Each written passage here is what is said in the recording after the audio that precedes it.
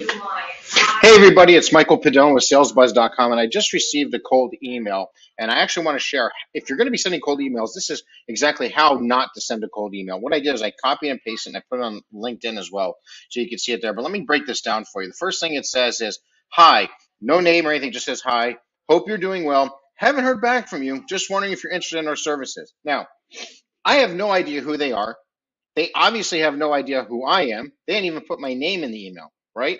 Now, obviously, this is an email, a cold email. It's just going to get deleted and moved on. Their first email probably went to spam anyway, right? So what could they have done differently that would have gotten a much better conversion rate?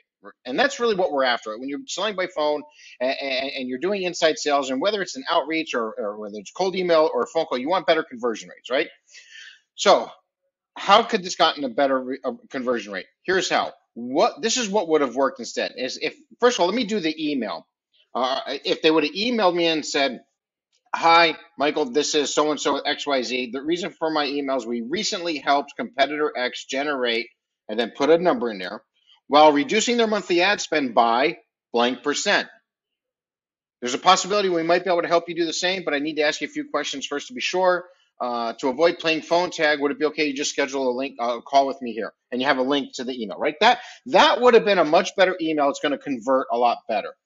What's going to be even better is if they call up their prospect, right, and they say, "Hey, Michael, it's Michael Padone with XYZ Company. Listen, the reason for my call: we recently helped, now name a competitor of mine, generate, now give a number of what the result was of your service, while reducing their monthly ad spend by," and then give a percentage.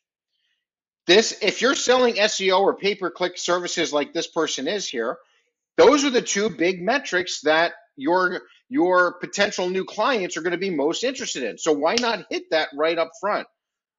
Right? You mention a competitor, you mention what you've done for them, and what you save them, and then in the phone call you just say, "And there's a possibility we might be able to help do the same for you. I just need to ask you a few questions first to be sure. Would that be okay?"